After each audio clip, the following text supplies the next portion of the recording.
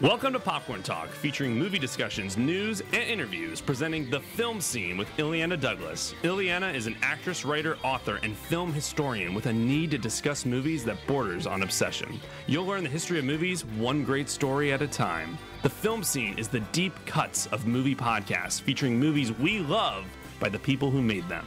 And now, Illeana Douglas. Well, hello there.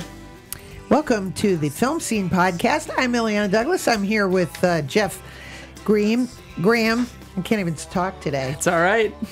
I got too much going on. You got my first name right. Interestingly, I often get Greg, very frequently from different people. I don't know if I just look more like a Greg, but maybe it's a Greg Brady thing. That's the only thing I can... But you got my...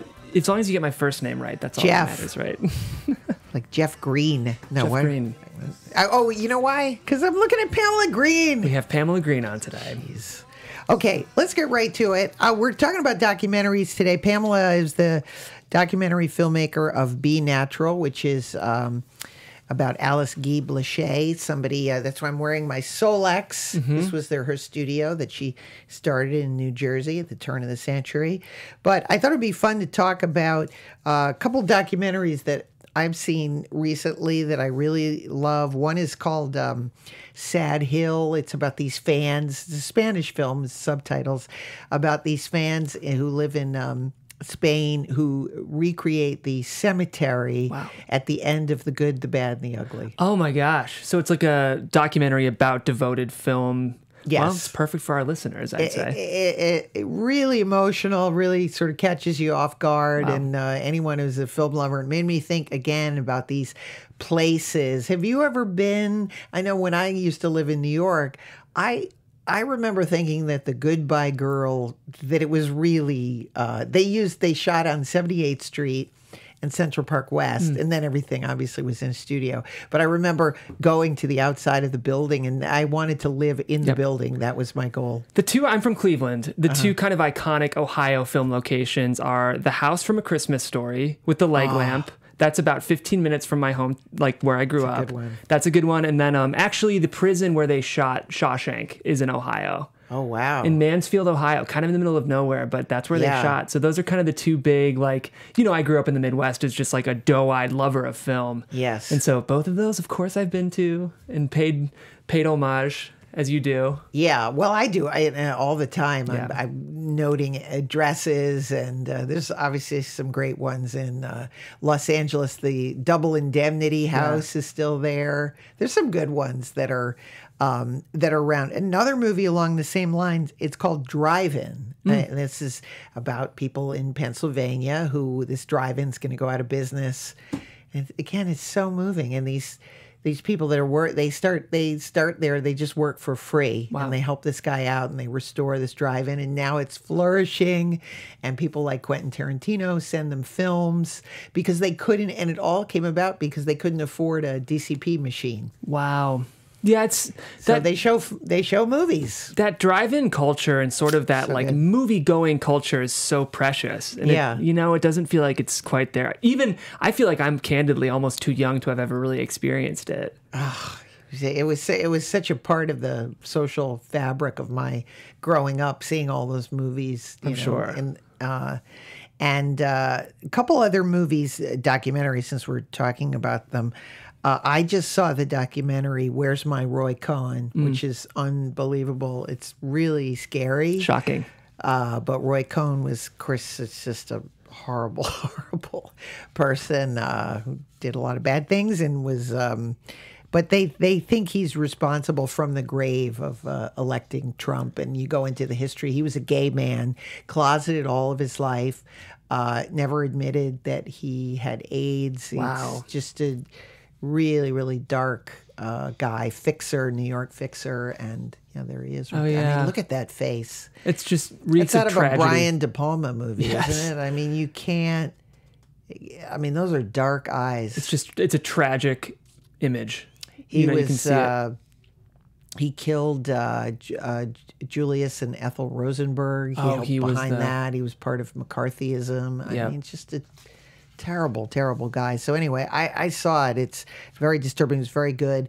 And I know it's been out for a while, but if you haven't seen Three Perfect Strangers, that was my favorite documentary of last year, and it crushed me that it got snubbed. It got snubbed, yeah. It's funny. Two of my favorite documentaries last year were Three Perfect Strangers, which was unreal, but then also the Mr. Rogers documentary, which I thought was so well made, also was so snubbed. Good. Yeah. Yes, I forgot about that. Really beautifully told. I love that on Netflix now. There's an actual category for documentaries. I'm always going through and definitely and shooting different ones. And then my all-time favorite, and I've interviewed her, is Barbara Koppel, the great Barbara Koppel, who did Harlan County, USA, and which, if you haven't seen Harlan County, USA, is really the documentary that started everything.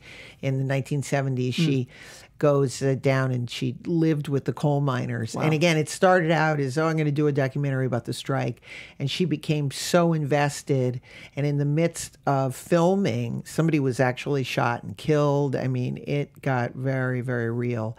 And she is in the middle of all of this. And some people say that her very presence being there is what brought about them, winning and getting some of the concessions, Well, we'll have to ask Pamela what some of her favorites are. Absolutely. We have an amazing documentarian in today, Pamela Green. I know. I can't wait to have her, so we should... I'll go grab her.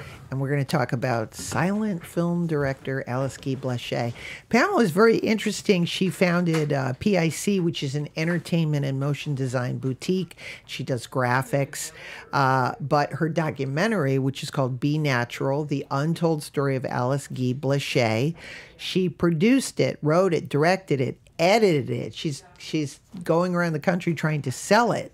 It premiered as the official selection of Cannes in 2018, and it was at the Deauville American Film Festival, the New York Film Festival, BFI, the London Film Festival, and it's going to be released any day now, and it's available on demand, which is where I saw it. So please have a seat. Pamela Green, thanks so much for coming. I love that you brought your knapsack. Thanks for having me. So for those of, this is your opening question is, when did you first hear about Alice Guy Blaché? Probably after you. Well, because I did the show for Turner Classic Movies, which was called Trailblazing Women, and we wanted to do it historically, so we started at the very beginning, and that's when I discovered, Alice Guy Blaché and Lois Weber. So this was in 2013, and people really didn't know anything about her then. And there was a little bit but that's why it's so great to have your documentaries. So many of the photos that you've uncovered are incredible. But so when did you first hear about her, and then what made you want to do the film about her? 2010. So I think maybe before you. Yeah. I was at home, and AMC had a show about pioneering women. It was called Real Models. I think it was done by Barbara Streisand. And it had Minnie Driver, Shirley MacLaine, and Hilary Swank, maybe Susan Sarandon. And Shirley MacLaine was talking about Alice Guy Blaché. She didn't even pronounce it correctly. That's how fresh this is. Yes. Because she's known in academia, but not to the masses. Right. So I stand on, of course, many shoulders. So I didn't go to film school. Mm-hmm. And she blew my mind because this was a woman that was making films. Right. She had her own studio. She was involved in all these aspects, and she had a 22-year career. And underneath my breath, I just said, well, I'm not surprised. But then I got angry about it a little bit because I felt robbed, because my lens was actually not with women. Mm-hmm. It was, I grew up with Spielberg and Indiana Jones and Scorsese. Of course, I knew about women, but not so early. So that's when I became somewhat interested and then obsessed, and the quest of nonstop began.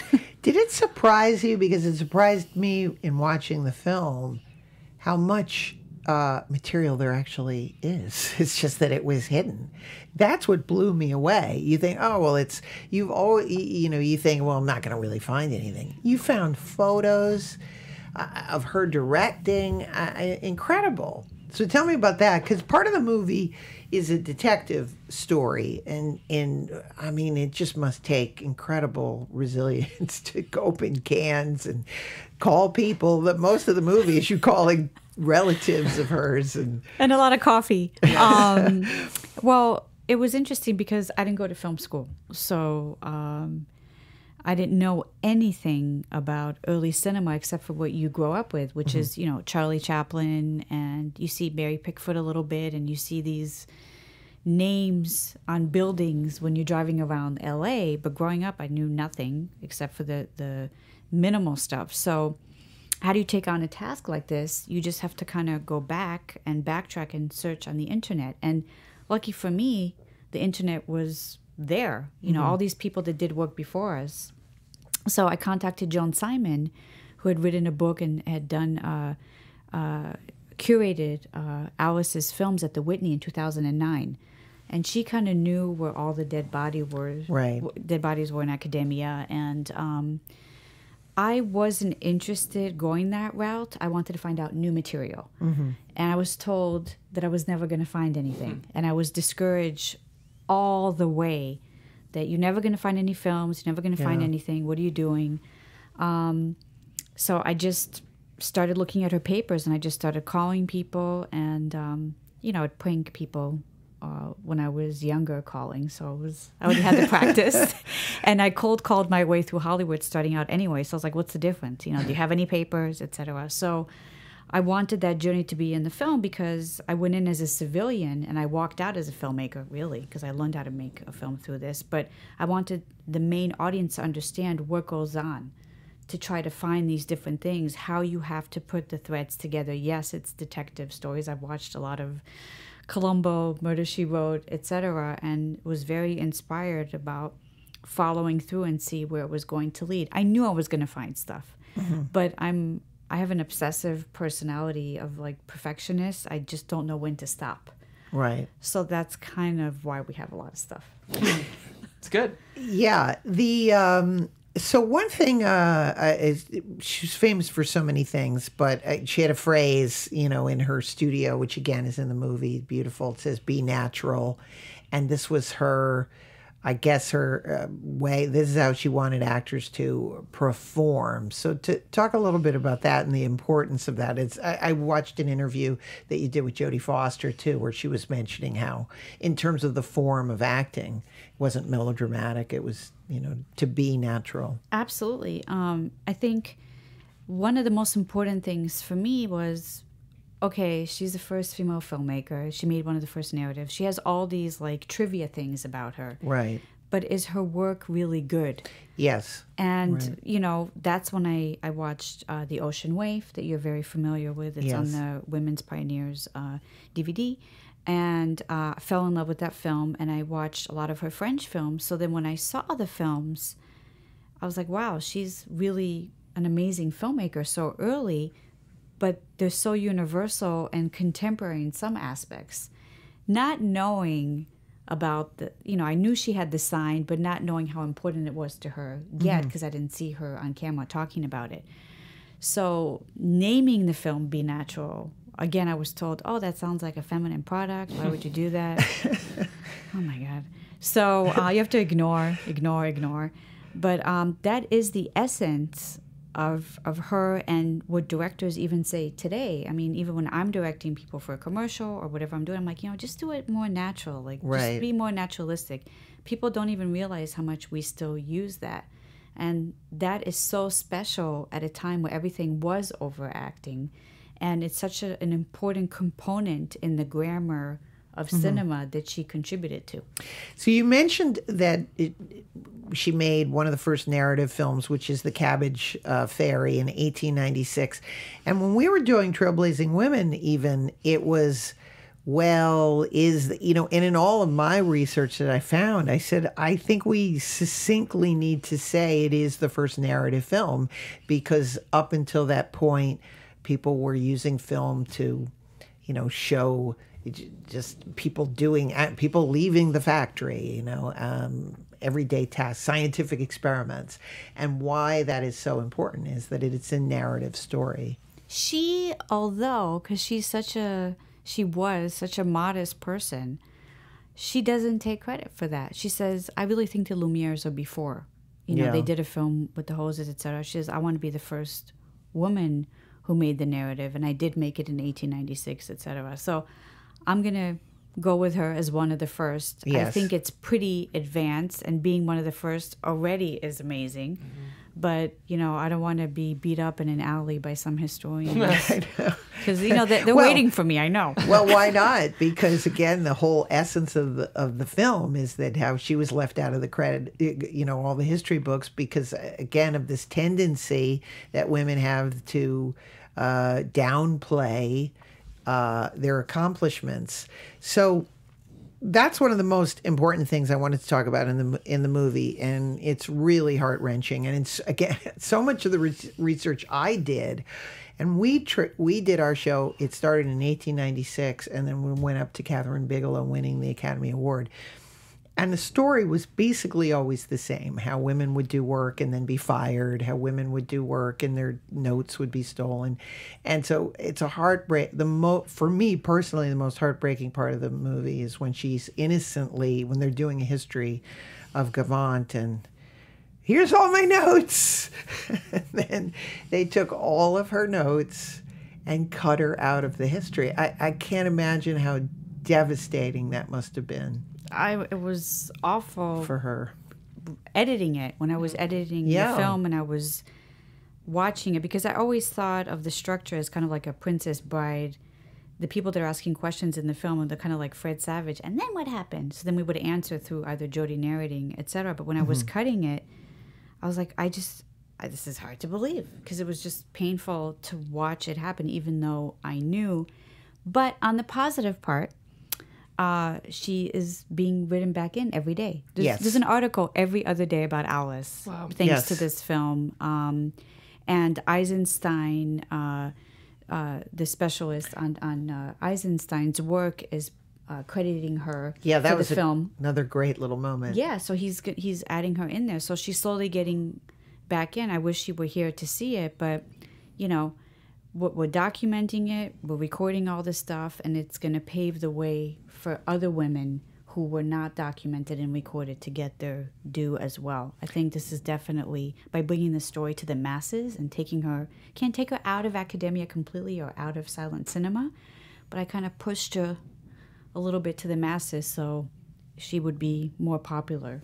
Another thing the movie does is focus on a lot of her comedy shorts, which is something I think when we did our show, the only films we had available were The Ocean Wave, Life and Birth and Death of Christ, and Falling Leaves were the ones. And so they were dramas, and again, seemingly more social issues, which is important too. But you have all the comedies. She's hilarious. She's so funny. I mean, the Sticky Woman, it's like unbelievable, And then the Drunken Mattress, you have a whole new audience looking at it today like, oh, that's me in college, trying to get the mattress in the dorm. I have to ask, so we've talked about the Cabbage Fairy. We're talking about these new comedies.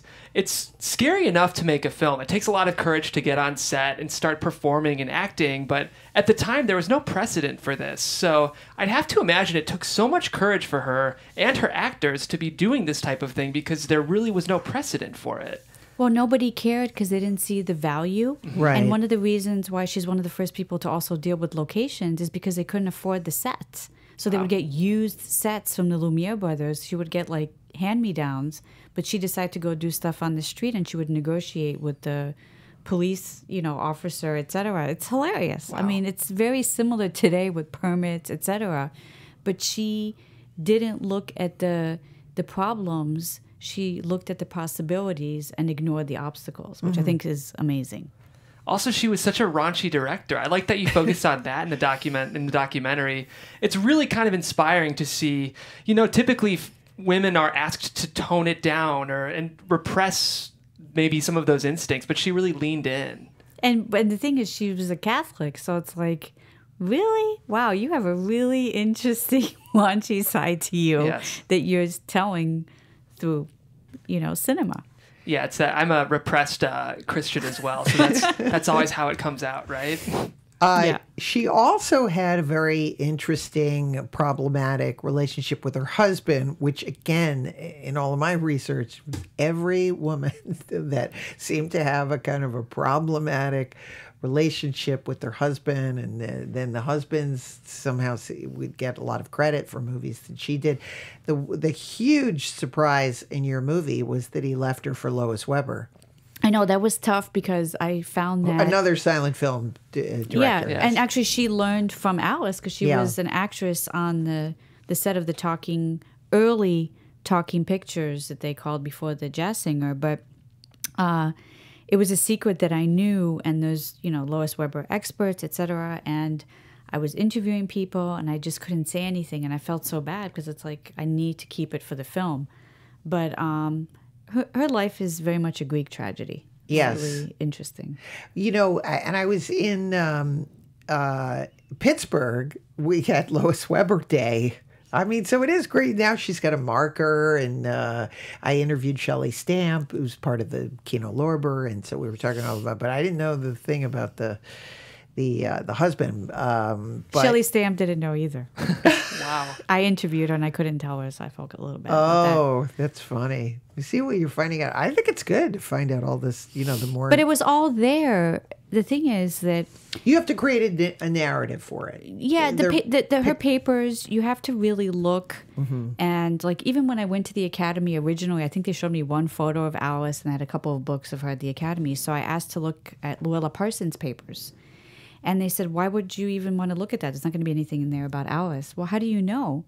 And of course, I'm using it in the film. So it's not just about the searching. It's fighting people off with a stick to try to convince them to look at the world differently from what they've been taught until now. I think that's the number one issue, is that we have such a narrative of D.W. Griffith and Cecil B. DeMille, and now... Even to me, a couple of the uncomfortable moments in the movie are when you're talking to Peter Bogdanovich, who wrote film history, and even he has a kind of a reluctance, like, well, our movies weren't really very good, so that's why they're not included, and that's not even really true. And then when you show him the film, he says, "Oh, that's very funny." Oh, he loved that. Was an interesting. He loved. Her stuff after he saw it. After he saw it. Yeah, but he was upset that he's like, I've written all these books and I've never heard of her. Because he worked on so much of that period. I mean, he just made a film not that long ago. We were at Telluride together. He had done The Great Buster. So, how do you explain these things to people that she's completely like non-existent in the books? So...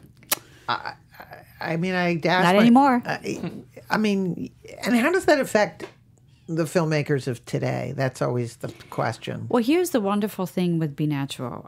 People thought that nobody would ever see the film. So first, you have to make the film. Right. Then you have to get it out there. The movie is still playing theatrically in some places. It's streaming. It's on DVD. I get an email probably 2 or 3 a day from universities changing their curriculum. Wow. Oh, I have gone and great. spoken to the schools Yeah. and the young boys and girls, and they're like, oh my God, I love the editing. I love Alice, and she did this and she did that. So she's being introduced in a whole new way, and she is inspiring for girls that they can see her and they can be her, but also from men and boys to know that the beginning of cinema is a shared gender art. Mm-hmm. It's not just men at the beginning, and the Academy Museum is going to have an area for her. My funders are raising funds for a pillar for her there. So I feel like in America, we've done the most, you included. She's finally getting distribution in France, Be Natural, and it's playing in Australia, Sweden, slowly. So I think as time goes by, she's going to be cemented as a key figure, partially responsible for the for her style. Because and again, when we started the show, the amount of movies were very limited. By the time I did the Kino Lorber, Like, we didn't know. They're more, so, like you said, more of these movies are coming out, and painstakingly they need to be found, restored. But that's what makes it fun. Some of the revelations, not just with her, the color tinting, the use of special effects, it blows your mind how modern it is. And all we've ever seen for 100 years is, going to the moon, or we've seen the same, and we thought that was magical. Yeah, we have to change the lens, etc. And that's, people critiqued me on my editing and that I didn't show her films long enough in the film, but I didn't know what home these films would have after I finished the film. So my funders paid a lot of money to preserve and restore the films that were already identified, but they weren't available to be seen. So I wanted to show as much of her body of work as possible so people could really understand how much this woman has done. Like the Empress, for example, was sitting in the French Cinematheque for years because the inner titles are not all in there. Who cares? Let's show the work. Let's show the shots. Right. So you talk about tinted. William Moulton Marston sold his first script. He's the creator of Wonder Woman, to Alice Guy Blaché. She made a film called The Thief. I only show it a little bit because I didn't have time. Otherwise, I would have to explain the Wonder Woman thing. But it's transferred as tinted, so it just needs a score, and people will be able to see it. So that was the goal, was to educate Hollywood, change history, and to show as much of her work as possible. She made about 1,000 films. Is that's sort of what we're thinking? But how many are... So when I started, there were 135. There's now 150. Wow. But they weren't available to be seen. Right. Now, because of Be Natural and me pushing all these archives and, the donors, amazing donors to pay to restore, most of those are going to show up on DVDs. Right. That's amazing. I'm wearing Solax. Where is Solax? We were talking at the top of I love to visit places in movie. Where is Solax? It's in New Jersey. It was in New Jersey. It was in New Jersey. Unfortunately, now it's a grocery store on Lemoyne Avenue. But there's a marker there, and I think they're adding more stuff. Oh, good. And I think they're going to be doing something special also in November. Yeah. We're going to go to the Teaneck Film Festival. Jodie Foster is going to be coming as well, and it's going to be good. And I have to ask you, how did you get Jodie Foster, who has a killer French accent? And she's spot on. Well, she studied French at the Lycée Française. So Joan Simon, who co-wrote the film with me, we were having lunch, and it was the first time we met. And I said, I got to find a really good narrator, etc. And she says, what about Jodie Foster? And I was like, oh, my God. I just saw her in that very long engagement. She speaks fluent French. I'm an idiot. And coincidentally, my day job is I do opening credits for films. And I almost was going to work on one of her films, but it didn't work out. And the person, I said, hey, can you just introduce me to her people? And as soon as I emailed her, she replied right back. And she's like, well, I think I could be a narrator. Yes. She came over immediately, narrated the trailer, and then I didn't see her in person for 5 years. And I was terrified because I had never edited before. I didn't know what this was going to become. And I would send her cuts, and I sent her the recorder, and I was like, oh my God, I would hide under my desk. And I'm like, did she email back yet? Does she like it? Is she going to work on it? And she loved it. It was, at the time, 2 hours and 45 minutes. But she recorded her voice. It matched my terrible temp exactly. She's a perfectionist. She's also a filmmaker.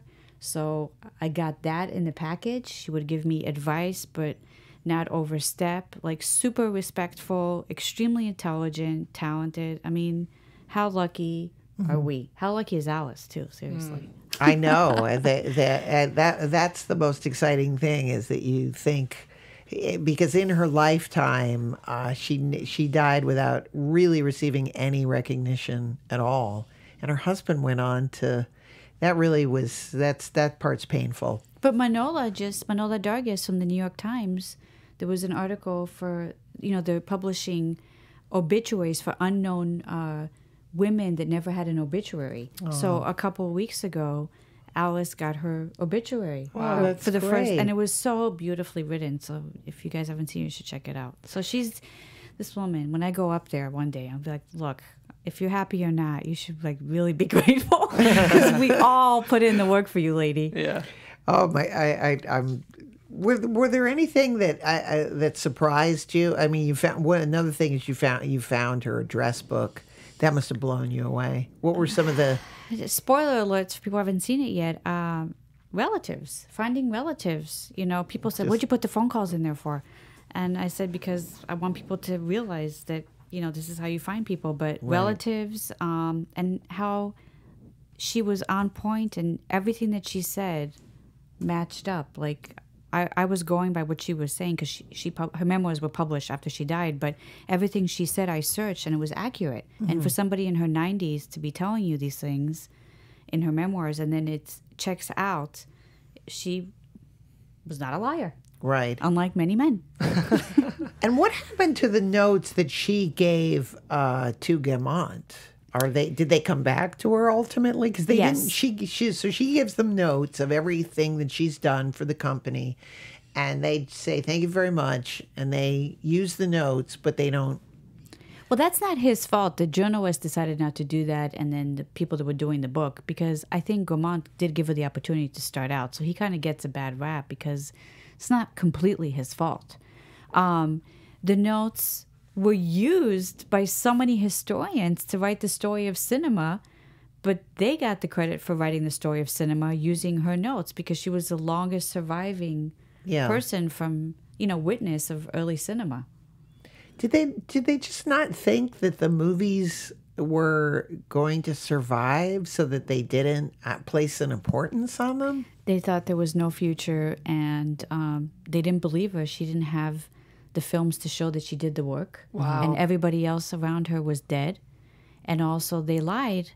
This one guy says that he made the Cabbage Fairy. Right. Or he was the guy who made the drunken mattress. He's the actor in the mattress. But, so it was easy to lie back then because there was no way to check. There was something, I don't know if, again, I'm doing my research for our other show, Mary Pickford was the first person to get an on-screen credit, because before that they didn't even have credits. They just had the movie. Mm-hmm. So, but people wanted to know who she was, and that's how credits began. So I could see why anybody could say, yeah, I did that. The director title didn't even exist. Yeah. So that's also like when we see films that have the Solex logo like on your shirt, we know that's made at her studio, and we know that most likely it's something that she worked on because she was the head of the studio. Mm-hmm. But in Gaumont, it's kind of hard to tell. But also, there is nobody else in those years. So who else could it be? Right. Yeah. Gaumont is not directing anything. We know that. And we see the footage of her directing on set. In 1905, thank God, that was a promotional video for the new studio of Gaumont that was being built, and she's there directing, so we have that as evidence that she's actually directing. At least we see that in 1905. Yes, and that's one of her epic films, which we showed. That, I mean, it's they were doing musical. epics and Romeo and Juliet. Yeah, again, I think that's one of the most surprising things is that they weren't just like little short movies. They were. She did everything. Well, also the poster was found. The picture was found 2 weeks before I got accepted to Cannes, and that's her on set. All those pictures about her directing The Life of Christ did not exist before 2 weeks before I got accepted to Cannes, and I was busy licensing that. So that's more proof of her directing in the French era. Wow. There's another movie that she did, The Ocean Waif. And one of the things I thought about The Ocean Waif is it's almost like the first romantic comedy, because the idea is that this girl is living in an abandoned house of the guy, and it's like, again, it's sort of a meet cute. She's in an abusive family, so she hides out in a house, and it just happens to be the house of a wealthy, handsome guy, and they end up together. And also that's Doris Kenyon, who was married to Kenyon Sills. I found him. I didn't put that in the film because you can't put everything in there. But he was one of the founders of the Academy. Wow. So he had all the papers and stuff. So I took all the containers and we donated to the Academy. Otherwise, stuff is just sitting in basements, etc. I think we've kind of taken care of business pertaining to ours about how much more we can find. Yes. Material-wise, but I think more films will be found. Great. Yeah, that's the exciting part. So we're talking at the top of the show, favorite documentaries. Do you have, I mean, now that this is your first film and your first documentary, do you want to do more? I give my all, so I have to be very passionate about something. Alice, she was wronged. I believe in justice. I had to correct the record. I love a lot of documentaries. I think Searching for Sugarman was great. I mean, there's so many. I think it's a great way to learn how to make a film because there's no script really. My next project is a narrative, and it's based on a true story. But I've been talked possibly into another one, but maybe. It's not as complex as this, but I need to kind of do a narrative in between because I'm still going to research stuff, etc. But I just, I need a break, and it can't take 10 years. It is amazing to me. You had no editing experience before this. This is a well-edited documentary. I mean, I do a little bit of editing here at the network, but nothing like what you've produced. And, you know, we have multi-panel frames coming in and out. And, you know, a lot of our listeners are film nerds. What was that process like going from zero editing experience to editing a can-accepted documentary? Well, it's funny because I get put down a lot for my editing in Be Natural. So thank you for You're liking welcome. it. I thought it was well edited, yeah. I edited it for a younger audience. I don't like things drifting into eternity, going nowhere with silence. My day job is short form. I do opening credits for films, work on trailers, etc. So nobody really could understand what I was thinking in my head of how to structure the movie as a detective story and the bio narrative with Jodie. So it was a lot of experimentation. But once I cut one section with Jodie narrating the detective and it all worked, I'm like, okay, this is going to work. A lot of hours on my ass. Every day, 4 a.m. till 11 p.m., wanting to throw the drives in the garbage. Yep. Love-hate relationship with Avid. Crying, calling Joan Simon and all my funders, I can't do this. I don't think I'm going to make it. And it got to a point that when we got accepted to Cannes, I had to cut in 500 graphics. And I went to sleep and I woke up with my arms just like straight out because I was in so much pain because I ended up editing the remainder of it on my kitchen table. Wow. Because I moved everything into my house after we got accepted to Cannes. It was just insanity. So my advice is to other editors, watch other things, but follow your instinct. Story is the most important. And find people around you that can see your vision and enhance what you're doing instead of, saying, well, you don't know about this, and then this editor doesn't know about that, and da-da-da-da. That's all noise. Do the work. Find people who are as passionate as you, and you'll get it done. And Walter Murch actually was somebody that I talked to. I don't know if you know who Walter Murch is. Yeah, I do. Okay. So he was the only one of all editors, and that shows you that liked what I was doing with the film, and instead of poo-pooing it and saying, no, do it this way, he looked at the ingredients that I was using to make my cake, and he said, well, maybe less cinnamon, maybe less this, or do more of this because this is really good. And it was really encouraging to have somebody from that caliber to give you advice and to support, just completely just me contacting because I'd worked with him before for my day job. So you just have to find people that just see what you see and that really are passionate and want to help you.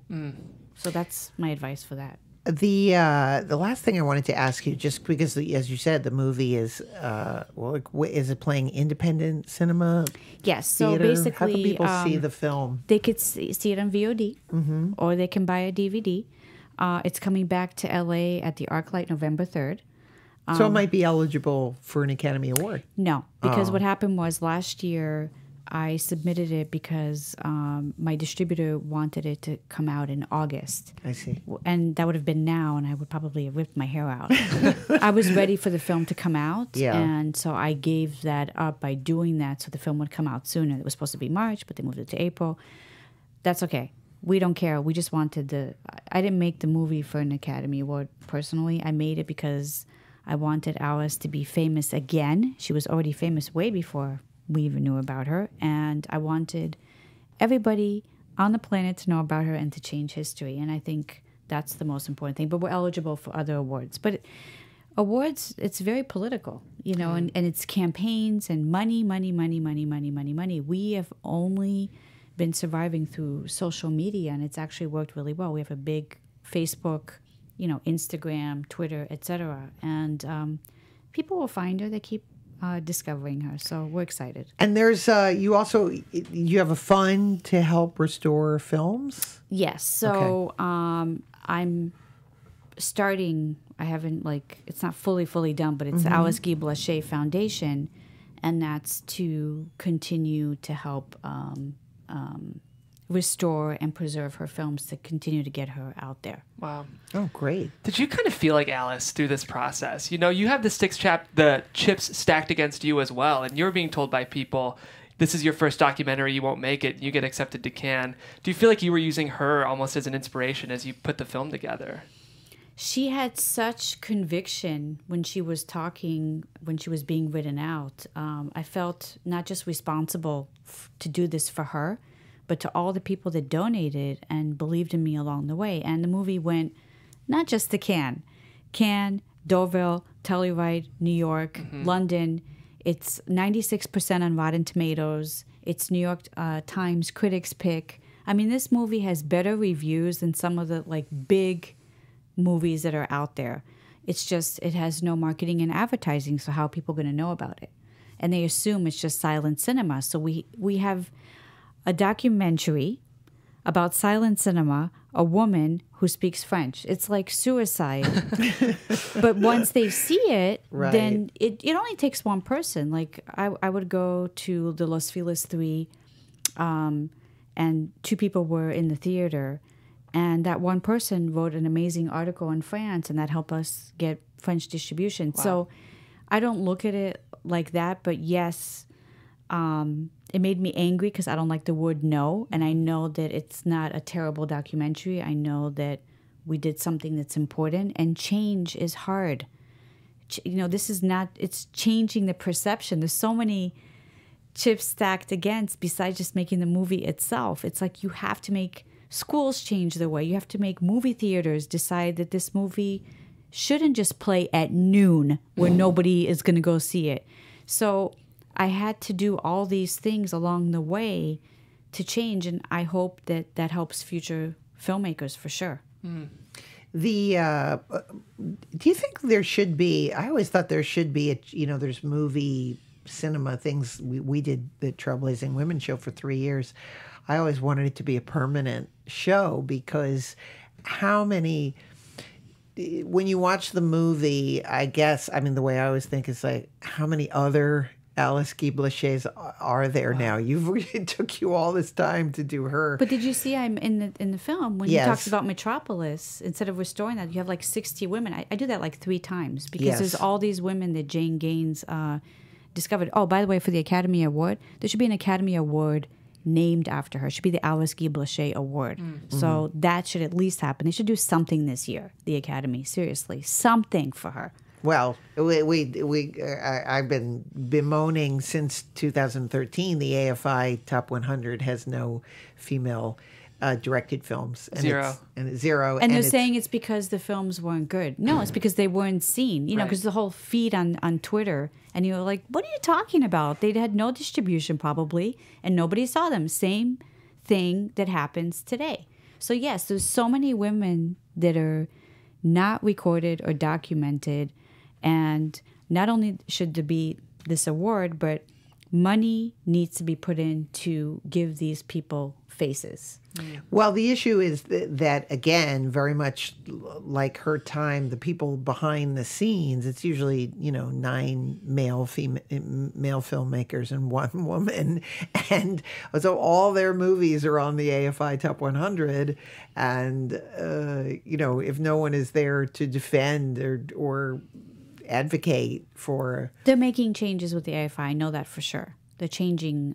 They're going to be changing the list. Good. So they have to. I mean, the Kickstarter for this being successful and all. I mean, I know it took me a long time, and Kickstarter people want to kill me, but just it being in the air, I think, has had an effect.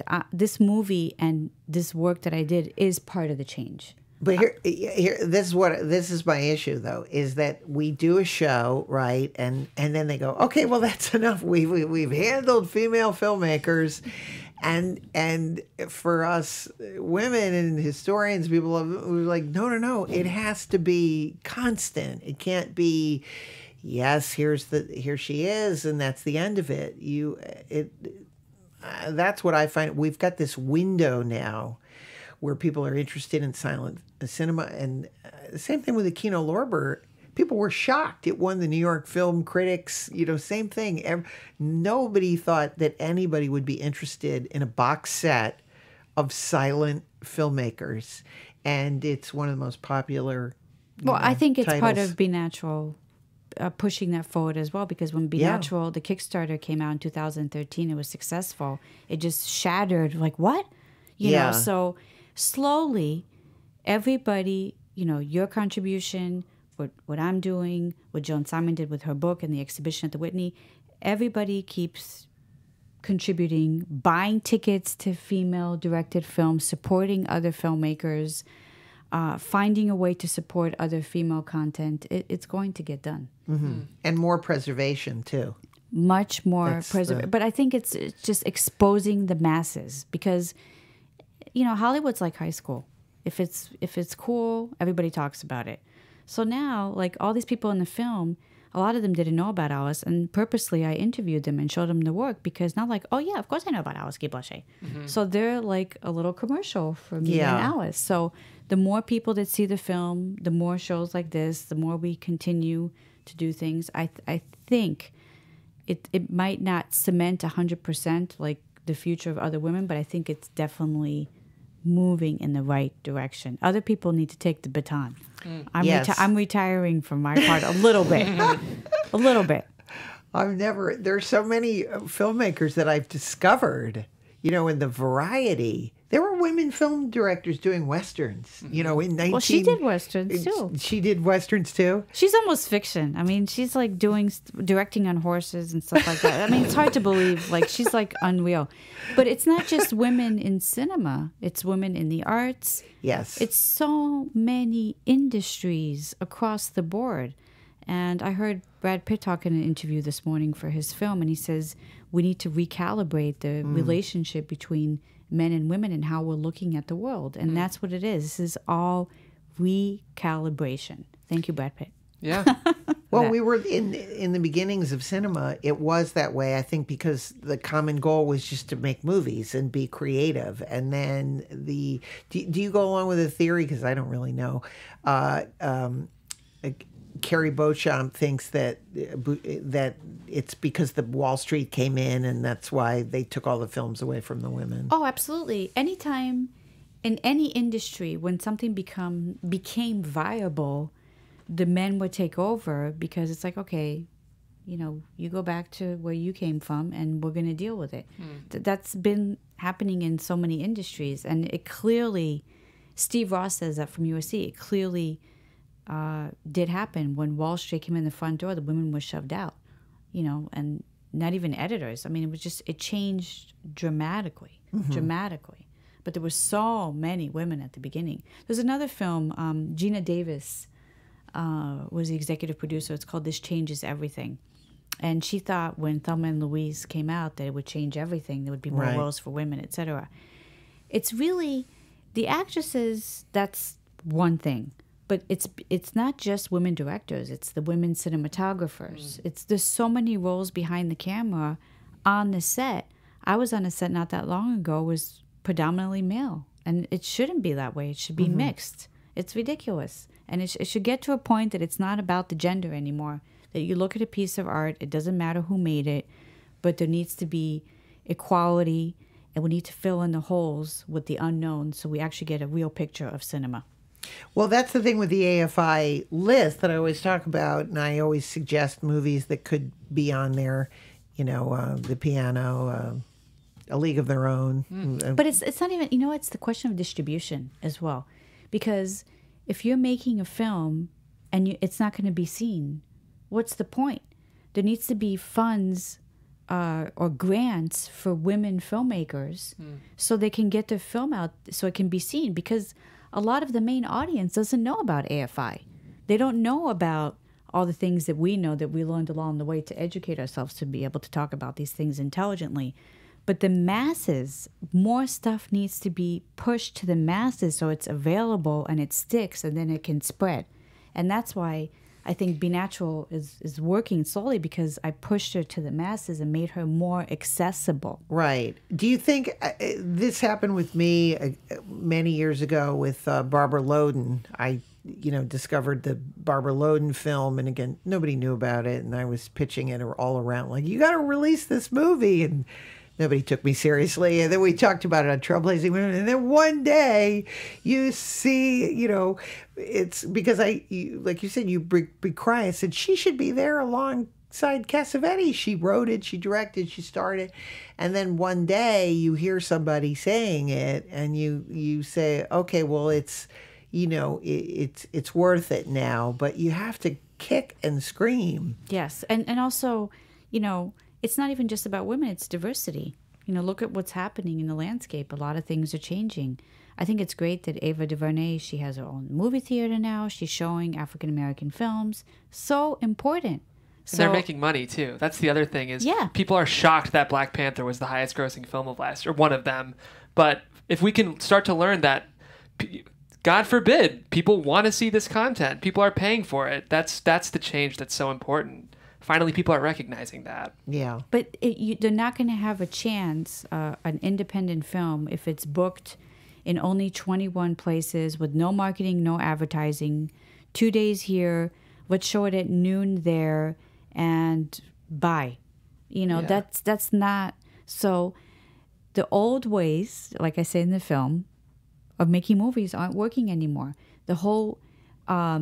model and formula. I was just at TIFF on a panel talking about this. We have to make new formulas that are going to work to be able to get these voices seen and heard. Whether it's silent cinema or new, fresh female voices telling stories, or transgender, or Asian, or African American. There needs to be a platform for these people to... One is to make it, but the most important part is to get it out. And I think if we can work on the getting it out and making it seen to the masses and critics, there's 600 new Rotten Tomatoes critics. I mean, we had to contact the whole alphabet originally because we had amazing press for the theatrical. But after that, I wanted to make sure we were certified fresh, and we did. I'm not kidding. We contacted the whole alphabet. And that's how we got certified fresh, because oh my God, I can't believe I didn't see this film. Shameful. It should be fair, and it's not. So we need to, these are the things that I think are going to make a big difference. Yes. All righty. Well, hopefully after this, everybody will see Be Natural. They should. You did a great job. It's fascinating and, very, very moving. Ultimately, again, a very moving film, because I think it always has resonance with an artist that works that hard and then is in her own lifetime has to just see that her work is dismissed and she's not going to get any recognition. So very moving film. And thank you so much, Pam, for being on the show. As I always end the show, say everyone's life is like a movie with a beginning, a middle, and an end. And this is the end of our show for today. Thank you. Bye. Well, thank you so much. From producers Maria Menounos, Kevin Undergaro, and the entire Popcorn Talk Network, We would like to thank you for tuning in. For questions or comments, be sure to visit popcorntalk.com. I'm Sir Richard Wentworth, and this has been a presentation of the Popcorn Talk Network.